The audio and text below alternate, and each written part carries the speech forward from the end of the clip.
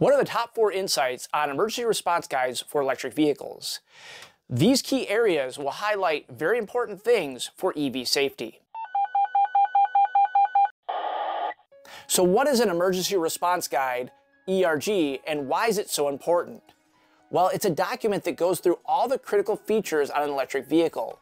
It lets first responders know how to access the occupants, what to do in case of fire, how to disable the vehicle. There's a lot of key points in that document that's really vital when first responders are working through an incident involving an electric vehicle.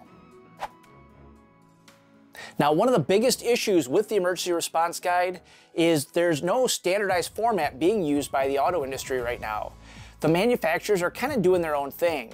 And a lot of these ERGs, they're 30, 40, 50 pages long.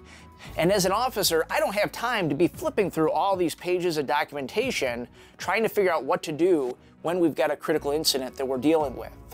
Now, there is a standard out there. It's an ISO standard that certain manufacturers are starting to utilize. Tesla is doing a really good job with this, as well as GM. But unfortunately, all the other auto manufacturers haven't jumped on board with this yet. Eventually, this should be a standard document that's required by all auto manufacturers when that vehicle hits the market, when it's out to consumers. That way, firefighters and first responders, they have a lot of information at their fingertips once they have to deal with an incident involving these types of vehicles. The best thing about the ISO standard, it's a lot like the SDS sheet that we know from hazmat.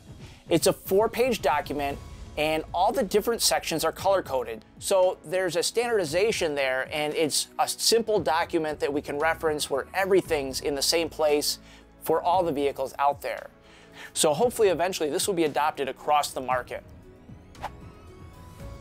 Now, finding these ERGs is somewhat difficult. That's because there's no real central location for the emergency response guides to be stored. Now, NFPA does have a section on their website that lists all the vehicles out there, all the different model years, but it's up to the manufacturers to get NFPA that information, then it's up to NFPA to upload that information after it's been received. Some of the manufacturers have been doing a good job. Tesla, GM, again, they're doing a fantastic job when it comes to supplying that information to first responders, getting it onto the website. Unfortunately, other manufacturers, Ford for example, very difficult to find a Ford ERG for certain vehicles. The most efficient way to find an emergency response guide right now, Google. Whatever search engine you want to use, type in the year, the model, the make, ERG, emergency response guide afterwards to pull up the information.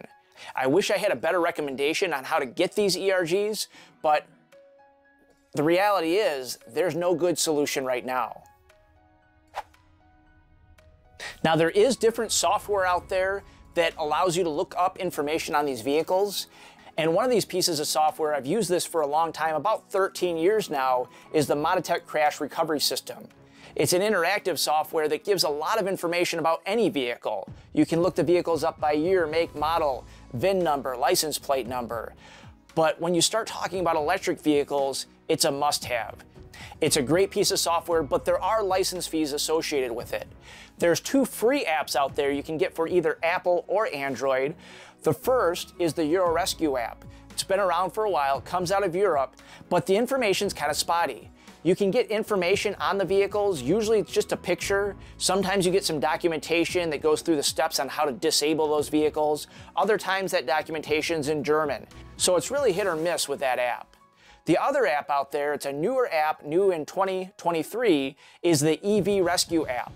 Originally, this app started off with a small subscription fee, but since the time of launch, they became a nonprofit, and now they're offering this app for free.